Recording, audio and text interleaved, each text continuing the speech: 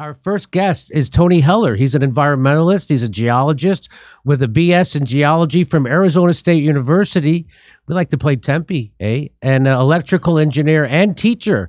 He testified at his first congressional hearing in support of wilderness in 1972 and has a broad and successful career in science, education, environment, and engineering. He analyzes climate science claims and is the founder of realclimatescience.com. It's a real thrill to have you on, Tony. Thanks for coming.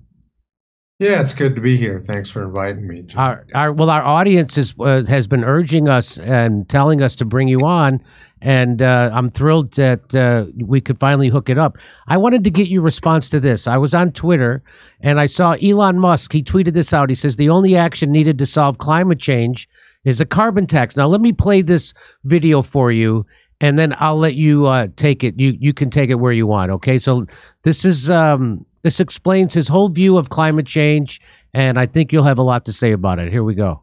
What I'm going to talk about today is what is needed to address the climate crisis. What actions can we take that will accelerate the transition out of the fossil fuel era? So there's a certain amount of carbon that is circulating through the environment. So it's going into the air, getting absorbed by plants and animals, and then going back into the air. And this carbon is just circulating on the surface. And this is fine, and it's been doing that for millions, hundreds of millions of years. The thing that's changed is that we've added something to the mix. So this is what I would call the turd in the punch bowl. We added all this extra carbon to the carbon cycle, and the net result is that the carbon in the ocean's atmosphere is growing over time. It's much more than can be absorbed by the ecosystem. It's really quite simple. We're taking billions of tons of carbon that's been buried for hundreds of millions of years and is not part of the carbon cycle, taking it from deep underground and adding it to the carbon cycle. The result is that a steady increase in the carbon in the atmosphere and in the ocean, which doesn't look like much if you look at it on this chart, but when looked at in the context of history, it actually looks like this. So the carbon parts per million has really been bouncing around the 300 level for around 10 million years. And then in the last few hundred years, it went into a vertical climb. This is the essence of the problem. This is very unusual and a very extreme threat, as you can see from this rate of growth. Then this is accompanied by a temperature increase, as one would expect. And this temperature increase, people talk about 2 degrees or 3 degrees. It's important to appreciate just how sensitive the climate actually is to temperature. And it's important to look at it in terms of absolute temperature, not in degrees Celsius relative to 0. We need to say, what is the temperature change relative to absolute 0? That's how the universe thinks about temperature. It's how physics thinks about temperature. It's relative to absolute 0. For small changes result in huge effects. So New York City under ice would be -5 degrees. New York City underwater would be +5 degrees. But looked at as a percentage relative to absolute 0, it's only a ±2% change. So the sensitivity of climate is extremely high. We've amplified this sensitivity by building our cities right on the coastline. And most people live very close to the ocean. There's some countries, of course, that are very low-lying. So let me just stop it there. I'm going to play the rest of it. But I just want to, there's a lot of stuff he already said that I'd like to run past you. First of all, what would you like to say to what you just saw? Well, every single thing he said was complete nonsense. But what about the background music? What about the barefoot walking shots? I mean, he's not just saying this because he's selling electric cars, right, Tony? That's exactly why he's selling it. He's in the green energy business. His income depends on it, and it was nonsense from start to finish. I mean, the first thing you have to realize is that where did all this coal come from? Back in the Carboniferous era, a few million years ago, we had very verdant forests, and things grew very quickly. And then trees fell down into swamps. They turned into peat, which turned into coal. So he was saying that this carbon is something new. It's not something new. It's old carbon that's always been in the system. And we know from geological history that life does extremely well at high levels of carbon dioxide. That these tremendous forests that grew in the Carboniferous era is where our coal beds came from. The greatest expansion of life on Earth occurred 540 million years ago during the Cambrian era. And that's when corals and shellfish evolved. There was this huge explosion of life in the oceans. Carbon dioxide levels were at their peak 15 times higher than they are now. So we know that not only does land life do well at high levels of carbon dioxide, but ocean life does extremely well at it too. So his understanding of this is just wrong. So I covered this just a few months ago on this show. The NASA thing? NASA, in I think 2018 maybe, released a study. Nobody reported it. I don't even know how I found it. But they showed that because we've been increasing carbon into the atmosphere, there's been a greening of the planet. And that it was some kind of crazy amount of more green plant, like the size of Australia is more. That's how many more green plants there are in the world than there was like 20 years ago because of the increase in carbon. And that makes sense because plants eat carbon and that you need carbon to make plants. And so that was NASA saying that. Of course, they didn't say that means we shouldn't try to stop putting carbon in the air, which doesn't make sense. Can you speak to any of that? Yeah, this has been understood for a long time. In 1920, Scientific American did a study where they piped industrial carbon dioxide in over crops and showed this tremendous increase in crop yield from taking industrial carbon dioxide from an industrial facility and just covering the crops with it. You know, every commercial greenhouse in the world greatly increases the amount of carbon dioxide inside the greenhouse in order to make the plants grow faster. And it also makes them more drought resistant. In 1921, there was a study done by a German scientist where he said the key to feeding the future population of the world is increasing the amount of carbon dioxide in the atmosphere. He said our atmosphere is deficient in carbon dioxide, and we can greatly increase crop yields by increasing the amount of carbon dioxide in the atmosphere. So this has been known for a long time that our atmosphere is carbon deficient, and the way to feed people, the way to make crops grow faster is to increase the amount of carbon dioxide. And that's exactly what we're seeing. We get record crop yields year after year, partly due to the increase in carbon dioxide. Wait, what about the flooding? I'm curious about that. So let me, you know what? Let me, Kurt has a question about, so right now we're experiencing flooding in California. We're having what they call atmospheric rivers, which means it's just raining a lot. And when I first moved to Los Angeles, it was raining a lot too. In 1996 or 7, they had what they called an El Nino, and it rained every day for like a month. I remember when I first moved here. And so now we're having, it rained 5 inches last night alone in Los Angeles. I meant the thing that he was saying about if the temperature is up 5 degrees, it's New York underwater. Like, is that not a valid concern, the idea of the sea levels rising? Or is, you know? There's been, sea level's been rising for 20,000 years. You know, 20,000 years ago, sea level was 400 feet lower. People walked across the Bering Strait from Russia to North America. That's how people got here originally. Sea level rose very quickly from about 3,000 years ago until about 9,000 years ago. From about 12,000 years ago until about 9,000 years ago. It's rising much more slowly now. There's no indication, there's no legitimate indication that sea level rise has accelerated. In 1989, NASA's James Hansen, the guy who started the global warming scare before Congress, predicted that lower Manhattan would be underwater by 2018. And obviously it hasn't happened. There hasn't been any increase in the rate of sea level rise. So yes, sea level is rising, but it's been rising for 20,000 years and it's nothing new, and it hasn't accelerated. So he showed one of those graphs there, and that's, I think one of them, correct me if I'm wrong, is what Al Gore also used, and they call it the hockey stick graph. But they're starting their graph from like the 1800s. They're not starting it from, say, 10 million years ago. They're starting it from a point that is convenient for their argument. Is that correct? Well, the hockey stick graph is completely fake. The entire thing, it's just junk science. It was politically motivated. There's no scientific basis to any part of that diagram. And it's, it's currently on trial with the Mark Stein trial.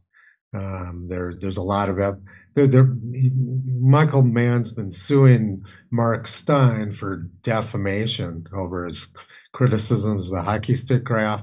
So Mark Stein has just been destroying Mann in court over the last couple of weeks, just bringing in one expert after another, showing that the hockey stick is fraudulent and is really bad science.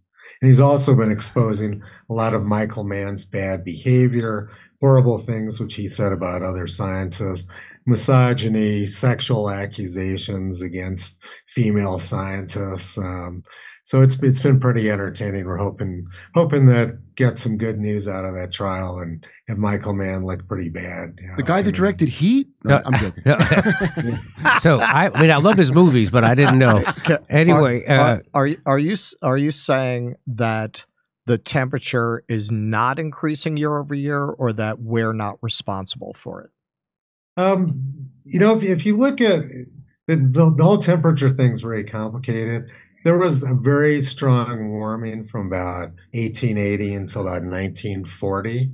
And then temperatures cooled dramatically during the 1970s. We had this ice age scare.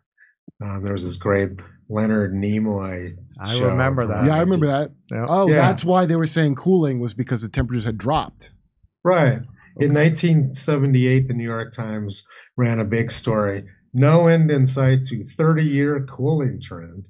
And then after that, things started warming again. So it was sort of cyclical warming from 1880 and 1940, and then cooling, and then it's been warming again since about 1978. So, and this coincides with certain ocean cycles, the Atlantic multi-decadal oscillation and the Pacific decadal oscillation both shifted around 1977 or 1978. The temperature graphs that we see showing sort of continuous warming since 1910 or so are fake.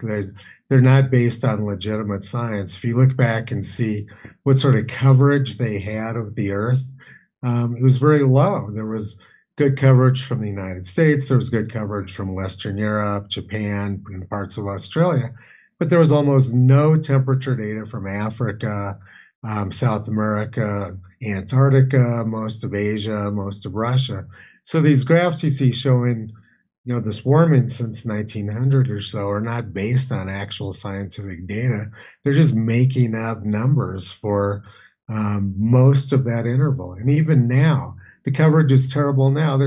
In a typical month, there is no data from the Congo. The Congo is a huge country, 6 times the size of Texas. They have no temperature data.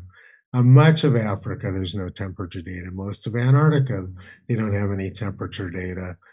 So you think that they want you to believe that these very precise graphs they're showing of temperature increase are legitimate, but they're not. They're political documents. They're not scientific ones. well, I can tell you this. So the reason why I was excited to have you on is because when I would watch a video like Elon Musk, I believed it. I believed everything, everywhere, and then Russiagate happened in 2016. And you're like, well, what does that have to do with climate? Well, what that showed me is that when the establishment wants to manufacture a narrative and wants to manufacture a crisis, they can do it, and they can get most everybody to believe it.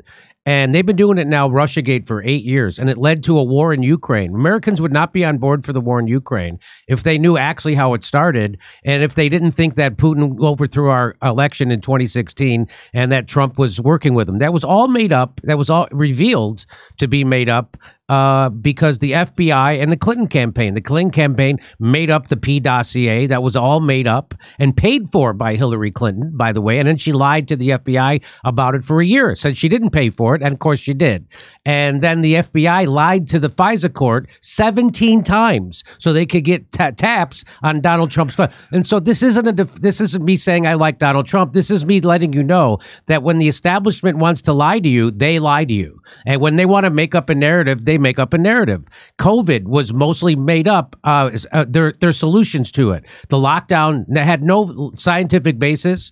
Masks had no scientific basis. We took an emergency medical authorized vaccine. They had to change the definition of what vaccines were for us to call that a vaccine. There's so many. So they lied about natural immunity. They lied about herd immunity. They lied about transmission. They lied about contraction. And everybody still believes the lies. And I'm here at this show to debunking it. So when I saw that they could pull off something like Russiagate, which they're still pulling off, by the way, people still think Donald Trump was somehow a traitor to our country in bed with Russia and Putin, yet they investigated him for years and years, and nobody could find any evidence of it, including Robert Mueller, who said there's no evidence for any of that stuff. That doesn't make a difference. They're still going to say that every night, 24/7 on MSNBC and CNN. They're still going to say it. That doesn't make it true. So when I can see that the establishment can make you think that a life-saving medicine like ivermectin that has been prescribed billions of times, saved billions of lives, won the Nobel Prize for Human Medicine. It's on the WHO list of essential medicine,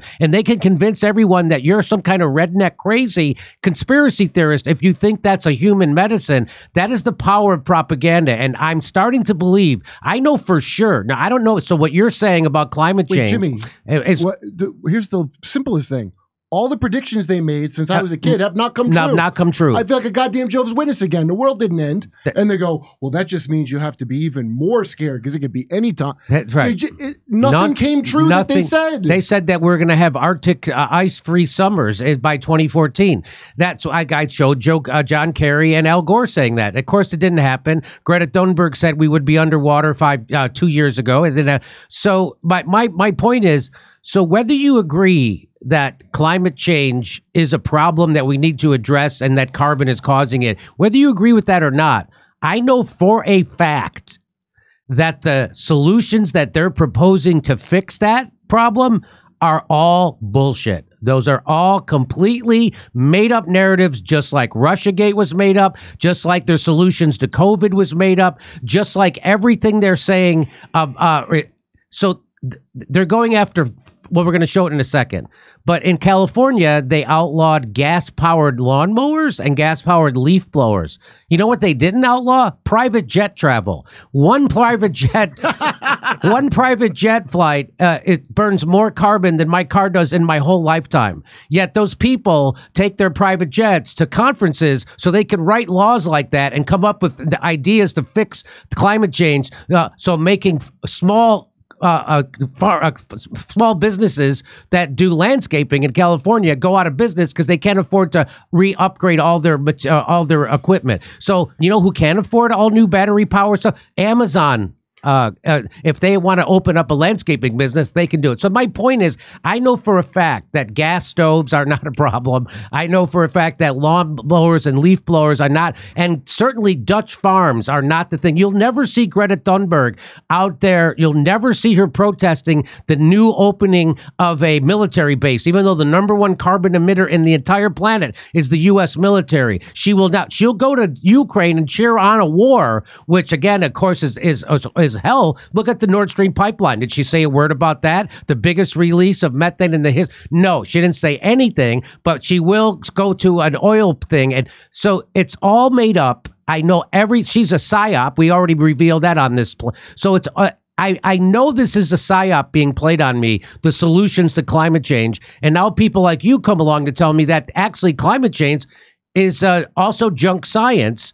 And so that's why I'm telling you that. So even if you don't believe what Tony Heller's saying, and even if you believe that climate change is a problem, I can tell you for a fact that the solutions they have for it are bullshit, because the people like John Kerry and Bill Gates and Joe Biden and Greta Thunberg, as soon as they tell people to ban private jet travel and to close down the 800 military bases the United States has around the world, I'll believe that they're serious about fighting climate change. But they're not calling for that, which shows you they're not serious about fixing a problem that they've self-defined. About paper straws? So, but they will tell you that paper straws are bad and gas stoves in your house are bad. So let me play the rest of this video, Tony, unless you want to say something to what I just said. Well, I just want to throw one thing out. I mean, if you look at where the carbon's actually coming from, it's coming from China and Asia.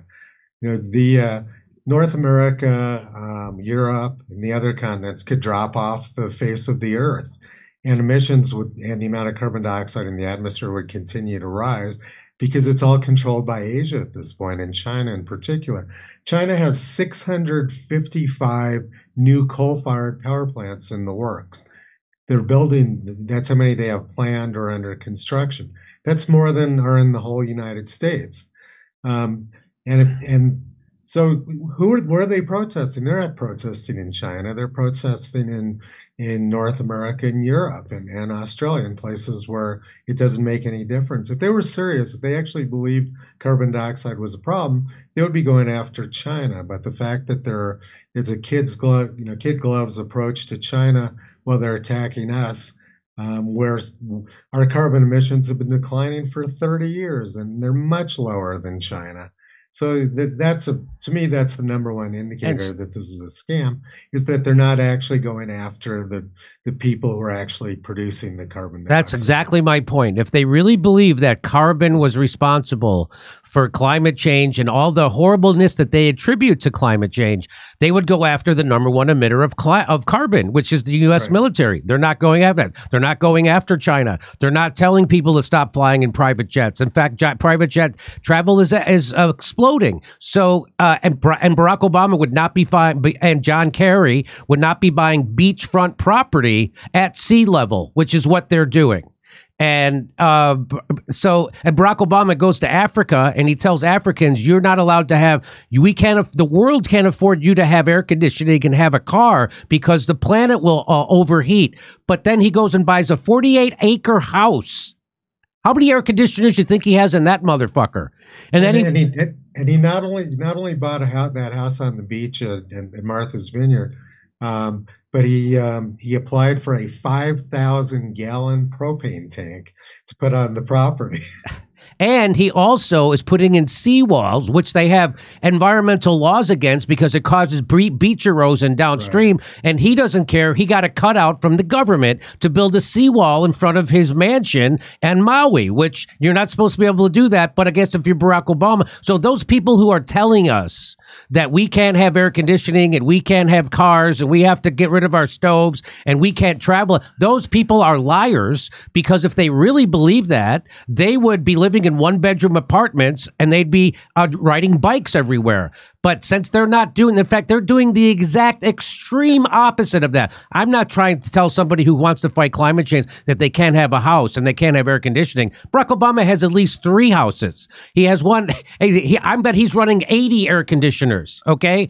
I bet he's flying on private jets all over the goddamn place. So, and he's putting in seawalls that cause beach erosion. They don't care. This is about control of you, just like COVID was about control of you, and your vaccine passports and social credit scores and central banking digital currency. This is all about a handful of billionaires who want to have control over everybody. And so they're using climate change as a reason to do this. And it doesn't matter if you believe that if climate change is real and it's a serious problem or not. The solutions that they're proposing are bullshit.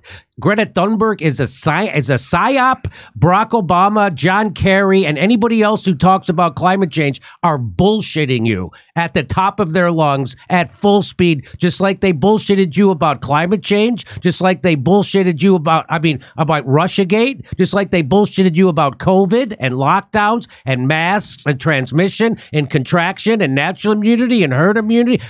They're bullshitting you with a straight face, because that's what they do. And they have to have, that's why censorship has exploded in the last couple of years, because they can't lose control of the narrative, because that's all they got. Once they lose control of the narrative, then people rise up and overthrow their governments. And so that's why censorship is so strong. And that's another reason why they now are they're criminalizing their political opponents, not only here in the United States, where they're doing it with Stop Cop City and Donald Trump and MAGA, they're doing it in Pakistan, the most popular politician in the history of Pakistan. They just outlawed him from running for government. Why? Because he stood up against NATO. Same thing in Brazil. They put Lula in prison because he was too far left for the billionaire class that runs everything. And then they thought the center-right guy was going to win. And then Bolsonaro won, which was was like the Trump of Brazil, and they couldn't control him. They're like, oh my God, we got to get rid of that guy. So what do? They let Lula back out of prison because they know he's the only one who could beat Bolsonaro in an election. He beats him, and then they just criminalize Bolsonaro, and he can't run for president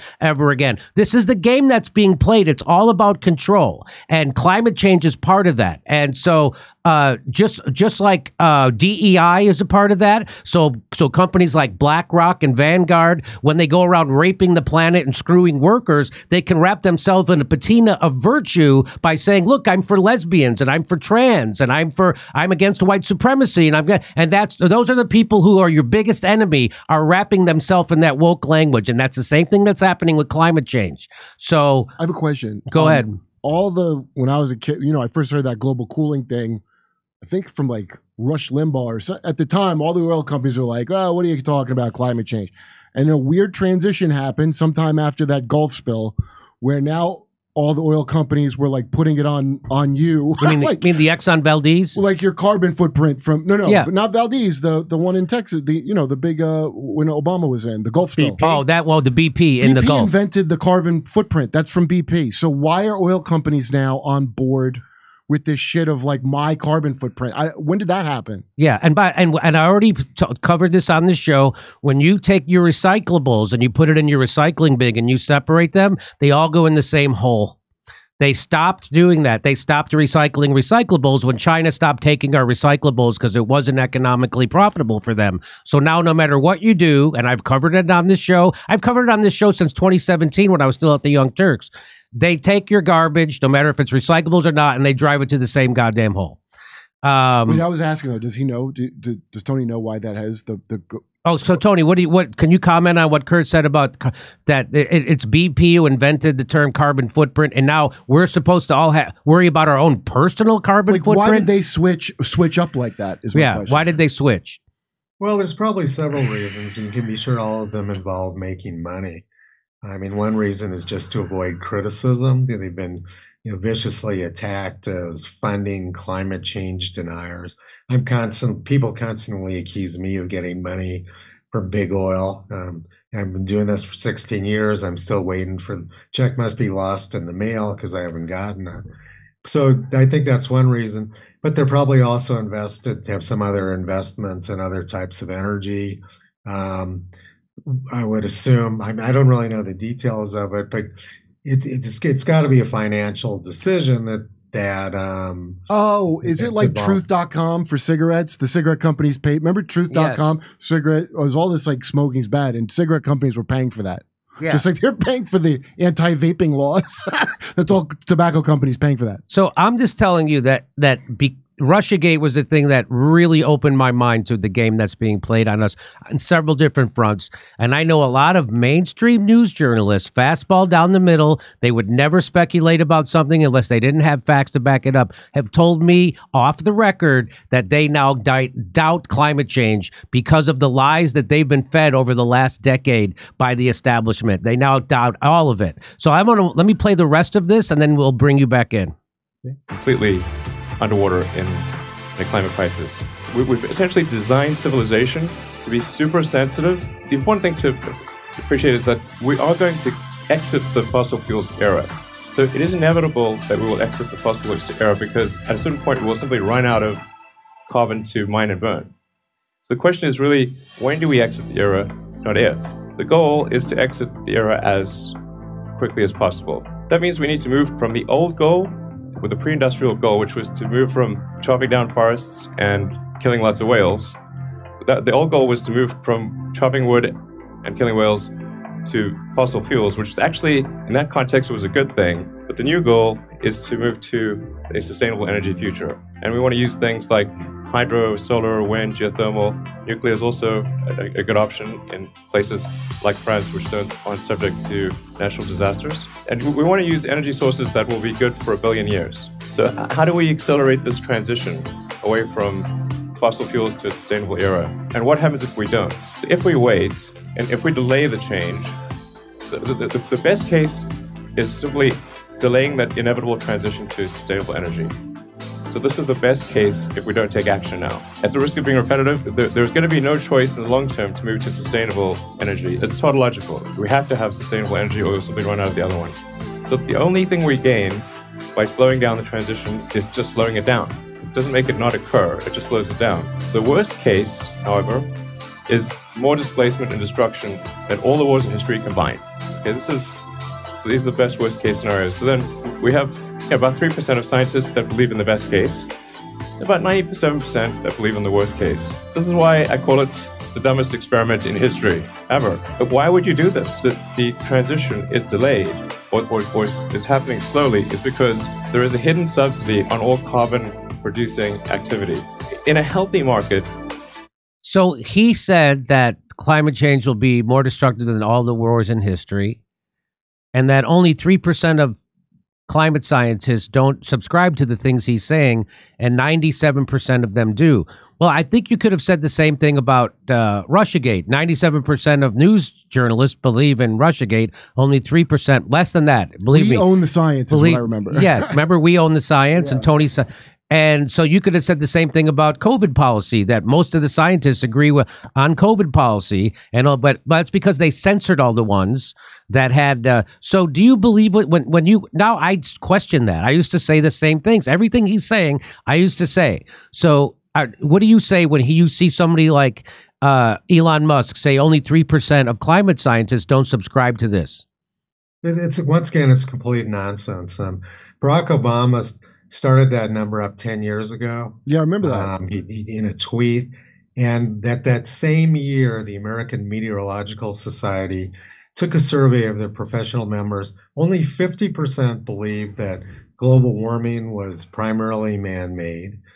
So Barack Obama bumped that up from 50% to 97%. He also said that 97% believed global warming was dangerous. They were never even asked that question because they would have laughed. Because it's ridiculous. There's no indication that extreme weather has gotten worse. Global death rates from all types of natural disasters, including weather, are down 95% over the last century. None of the information which Elon Musk just said was true. It was all nonsense. We're not transitioning away from fossil fuels. The rate of growth of fossil fuels around the world is increasing very rapidly. It's increasing more rapidly than wind and solar. And there's a reason for it. It's because wind and solar are not reliable. When the wind's not blowing, you can't get wind-powered energy. When the sun's not shining, you can't get solar-powered energy. Our civilization requires continuous, reliable power, which you will never get from wind and solar. And that's why the fossil fuel usage around the world is increasing. He's talking about some sort of transition which is not occurring in the real world. It just exists in the imagination of people who are pushing this nonsense. In fact, Barack Obama, and I could show you video after video of him bragging that under his administration, they produced more oil than on any other administration. And so that's the guy who's warning us, telling people in Africa, you can't have air conditioning in cars because the earth is going to overheat. But he's also at the same time bragging about being the biggest driller and producer of oil in the history of the United States. Well, do you think he's going to let them become the Saudi Arabia of minerals you need for batteries? Yeah. So you think he's going to allow them to rise up and like all the stuff Elon needs to make them cars they have in Africa? That's right. And they're not going to live like Saudi princes, even though they have the energy of the future. And so here is Elon Musk's solution to this. Watch this. He says that it's all about economics and that burning carbon and using fossil fuels is incentivized economically. And here he'll show it to you. Let me back it up just a little bit. The problem. Activity. In a healthy market, if you have, say, 10 euros of benefit and 4 euros of harm to society, the profit would be 6 euros. It sort of makes obvious sense. This is where the incentives are aligned with a good future. This is not the case today. But if you have the incentives aligned, then the forcing function towards a good future, towards a sustainable energy future, will be powerful. In an unhealthy market, you have your 10 euros of benefit, you have your 4 euros, but the 4 euros isn't taxed. So you have an untaxed negative externality. This is basically economics 101. So you have basically unreasonable profit and a forcing function to do carbon-emitting activity. Because this cost to society is not being paid. The net result is 35 gigatons of carbon per year into the atmosphere. So this is analogous to not paying for garbage collection. And it's not as though we should say, in the case of garbage, have a garbage-free society. It's very difficult to have a garbage-free society.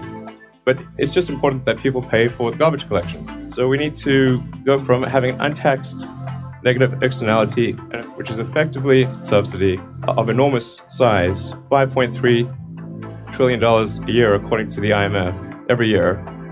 We need to move away from this and have a carbon tax. This is being fought quite hard by the carbon producers. And they're using tactics that are very similar to what the cigarette industry or the tobacco industry used for many years. They would take the approach of, even though the overwhelming scientific consensus was that smoking cigarettes was bad for you, they would find a few scientists that would disagree, and then they would say, look, the scientists disagree. That's essentially how they would try to trick the public into thinking that smoking is not that bad. The solution, obviously, is to remove the subsidy. So that means we need to have a carbon tax, and to make it something which is neither a left nor a right issue, we should make it probably a revenue-neutral carbon tax. So this would be a case of increasing taxes on carbon, then reducing taxes in other places. So maybe there would be a reduction in sales tax or VAT, and an increase in carbon tax, so that only those using high levels of carbon would pay an increased tax. In order to give industry time to react, this could be a phased-in approach, so that maybe it takes 5 years before the carbon taxes are very high. So that means that only companies that don't take action today will suffer in 5 years. But there needs to be a clear message from government in this regard, because the fundamental problem is the rules today incent people to create carbon. And this is madness. And whatever you incent will happen. That's why we're seeing very little effect thus far. And depending on what action we take, will drive the carbon number to either extreme or moderate levels. I think it's pretty much a given that the 2-degree C increase will occur. The question is whether it's going to be much more than that, not if there will be a 2-degree increase. So then the question is, so what can you do? I would say whenever you have the opportunity, talk to the politicians, ask them to enact a carbon tax. We have to fix the unpriced externality. I would talk to your friends about it and fight the propaganda from the carbon industry. So that's the basic message I have. So you might be thinking, hey, Elon Musk is not a climate scientist. Well, he's got $1 billion, and that's why he gets to tell people what to do with the climate. Just like Bill Gates isn't a doctor or a farmer or a teacher, yet he gets to run his yap on that stuff, and every news organization covers it and pretends like he's some kind of expert in anything he's talking about, whether it comes from vaccines or farming or climate or education or anything. Blotting and people out the don't sun. even want to blocking out the sun. People don't even realize Bill Gates never even graduated college. Okay, so is there anything left in that you'd like to cover? Because he's saying a carbon tax would fix everything. Of course, I want to say to Elon, we need carbon to invade countries and mine rare minerals that we need to make Tesla batteries. What are you going to do then? We're not going to have enough Teslas. We're not going to have enough. All right, so go ahead, Tony. Yeah, well, first of all, a carbon tax is the most regressive tax you can come up with, because it hurts poor people the hardest, right? He can afford to pay more for his gasoline, but a poor person who has to drive to work, that's who it's going to hurt. So it's an incredibly regressive tax. It doesn't serve any purpose. There has not been an increase in extreme weather. There's been no cost to using fossil fuels. And fossil fuels, billions of people around the world depend on fossil fuels for our day-to-day survival. The functioning of our civilization depends on this reliable supply of energy. And the only way we can do that is with fossil fuels. Wind and solar are not reliable. And we're not going to run out of fossil fuels anytime in the foreseeable future. There's massive reserves of methane on the sea floors, frozen in the sea floors, and methane hydrates. I was studying this almost 40 years ago. And front page of the New York Times, the lead story 50 years ago this week was gas lines. During the Arab oil embargo, they shut down the supply of oil to the United States, and people were waiting for hours in line because there wasn't enough fossil fuels. Everybody was miserable. And he's talking about trying to do the same thing, trying to reduce the amount of the essential fuels which we need to survive, and with no benefit, with tremendous costs, and it'll hit the poor hardest. I mean, what he's saying is I've never heard that much BS packed into such a short period of time as what Elon said there. Tony, why wouldn't we listen to the same class of people who have started every war in history and then shat their pollutants across the landscape with the same level of concern for the immediate environment as a black bear breaking into your SUV for that roll of Jolly Ranchers that's in the council? I mean, that's what I'm done listening to the billionaire class on about the problems of the world and how to solve them. We know that any solution they come up with is going to help the billionaire class because they're always class loyal. And it's just like you said, it's going to hurt everybody else. And of course, he proposes the most regressive tax ever, which is a carbon tax. Exactly right. That's who it's going to hurt, people who have to travel to go to work. Yeah, it's just crazy, the whole thing, and there's no science behind it.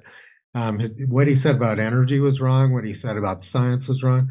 And if you look at one of the most vocal advocates against this climate nonsense is the current Nobel Prize winner in physics, John Clauser. He's been very vocal that this is all nonsense. It's based on junk science. They don't listen to him. They don't listen to the Nobel Prize winner in physics. They listen to Greta Thunberg and Al Gore and people like that who don't know anything about science.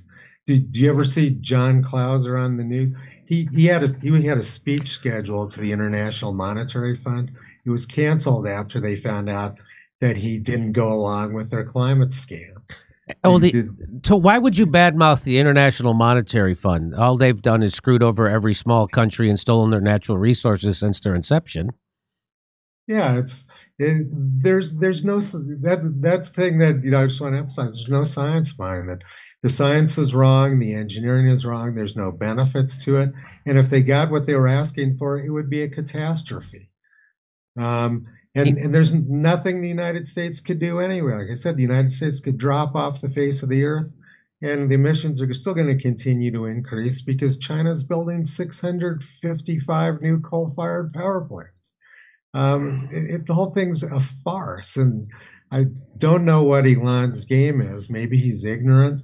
Maybe he's got some other agenda going on here, but what he's saying was not true. Not a single thing that he said in that video had any basis in reality. He sells electric cars. He sells electric cars. That's his game. Yeah. That's his angle. Of course, that's his angle. And he wants to sell electric trucks and electric everything. Well, you think maybe he keeps knocking up all these women because he wants to replace us with his own children?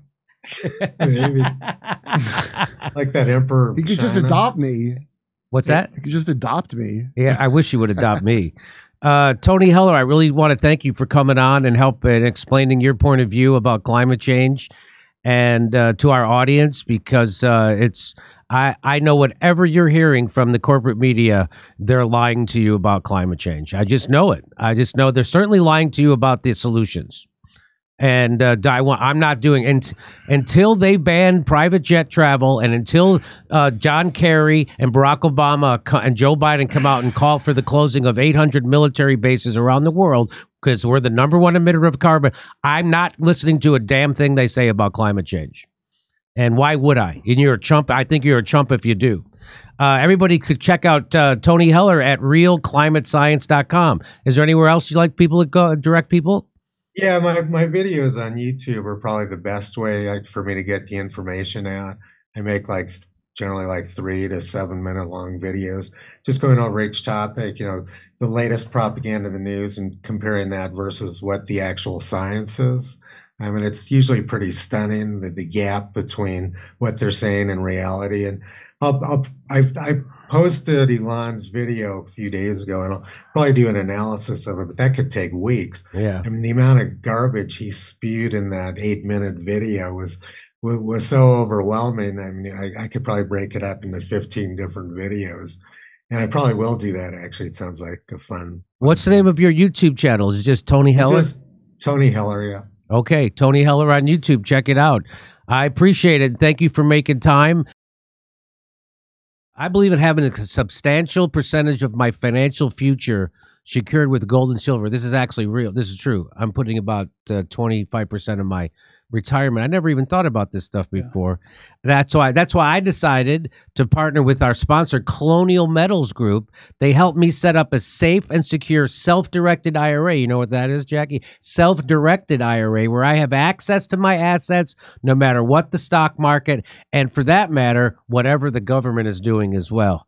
Let the team of experts at Colonial Metals Group help you protect your family's future. We've put together a special offer for our audience. Click on the link in the description below or call our special 800 number and you'll receive a safe and up to 10 grand in free silver. Go to colonialmetals.com/Jimmy-Dore-show or call 888-910-1419. Hey, come see us do a live stand-up show. We'll be in Bend, Oregon, Portland, Seattle, Philadelphia, Avenel, New Jersey, Boston, Palm Springs, Stockholm, Amsterdam, Rotterdam, Berlin, and London. We're adding a second show in London. The first show sold out. See you there.